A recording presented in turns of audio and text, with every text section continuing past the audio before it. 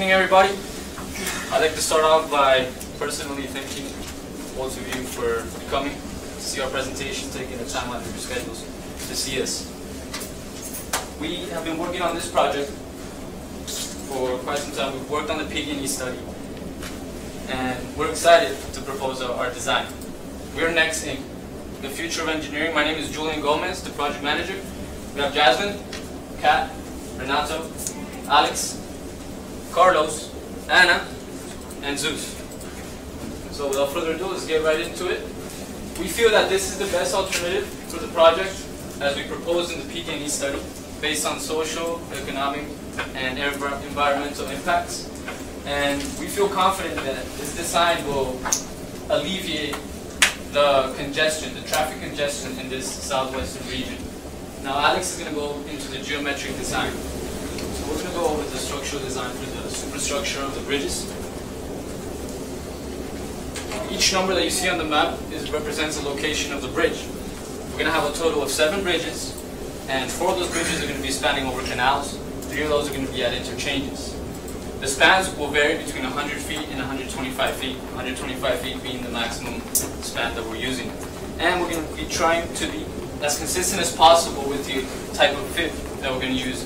We're going to use fit 54 inches, Florida pre-stressed I-beams, and in some cases we're going to use fit 45, just because the span is a lot smaller. And we're going to try to be consistent with the beam spacing as well. We're going to keep it at 10 and a half feet for most of them. Now, this is a typical bridge cross section that we're going to use. Each bridge width out to out is going to be 2 12 feet travel lanes, an inside shoulder of 12 feet, and an outside shoulder of 10 feet. We're going to be using 32-inch F-shaped barriers as per the FDOT standards. And in this case, we're looking at a 54-inch. 54-inch means that's the depth of the beam. So at a 54-inch at 10.5 spacing, it'll only change when we look at bridge 2, which is a 100-foot span. We're going to reduce the spacing, since the span increased a little bit, we're going to reduce the spacing to 9 feet. Thus, it's going to be 1 more beam added. Now, when we talk about the bridge design criteria for the material, we're using FDOT standards series 210 for the Florida pre-stressed I-beams. They have design guidelines, and we try to stick as closely to those guidelines. And we're also using the FDOT Structures Manual, Structural Design Guidelines, and the AASHTO LRFD bridge specifications. And these criteria for the materials are pretty standard. For the bearings, we're going to use elastomeric bearings. Just to mention, these spans are going to be from abutment to abutment. And for the dead load is going to be comprised of two dead loads. We're looking at a dead load of the structural components, and we're looking at a dead load of weathering surfaces and utilities. Now, for the dead load of the structural components, we're looking at 4 things: the weight of the beams, the weight of the slab deck, the weight of the 2 32 F-shaped barriers, and that's going to be divided evenly throughout the beams for the purposes of this calculation here. And we're going to be taking into account the weight of the stay-in-place forms. Now, since this typical 115-foot span that we're looking at is greater than 100 feet, we're going to neglect the dead load of the weathering surfaces and the utilities. And for this particular bridge, we have a dead load at the interior beams of 2.435 kips per linear foot, and the weight of the external beams 2.189 kips per linear foot. Now we're looking at live load. Live load for LRFDs, it's kind of complicated, but since we're doing simple span bridges, it's reduced a little bit. Now the live load is known as HL93, and it's going to be a combination of the design truck, HS20, plus the design lane load, which is a 640 pound per linear foot uniform load, or the design tandem plus the design lane load. And we're going to look at those 2 considerations, but we're going to choose the one that is greater. And actually, for pre-stressed simple span bridges, when the length is greater than 40 feet, the one that will control is the design truck plus the design lane load.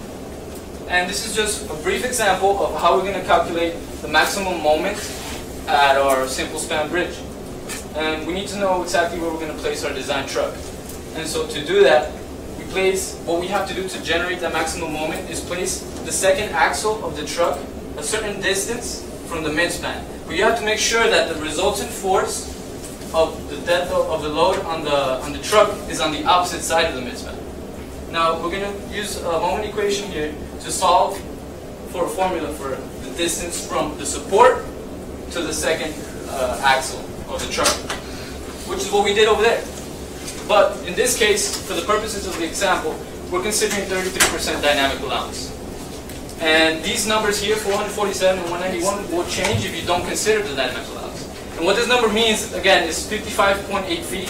It's going to be from the support, 55.8 feet. You're going to place the second axle of your truck. Now, once we calculate the moments, this is what we calculated for the moment due to the live load, maximum moment due to the live load on a 115-foot span bridge. And lastly, these are just some other loads that we're going to consider. The fatigue loading, which is controlled by one design truck with the second axle. One thing I forgot to mention, for the previous calculation, the spacing between the second and the third axle has to be 14 feet. But for the fatigue loading, it's going to be fixed at 30 feet. We're also going to consider the wind pressures on the structures. There's actually two wind loads: wind pressures on the structures and wind pressures on the live load. The wind pressure on the structures, the basic wind speed that we're going to use is 150 miles per hour. That's standard for Miami-Dade County. And the wind pressure on the vehicles, it's a uniform distributed load that is transverse to the motion of the vehicles.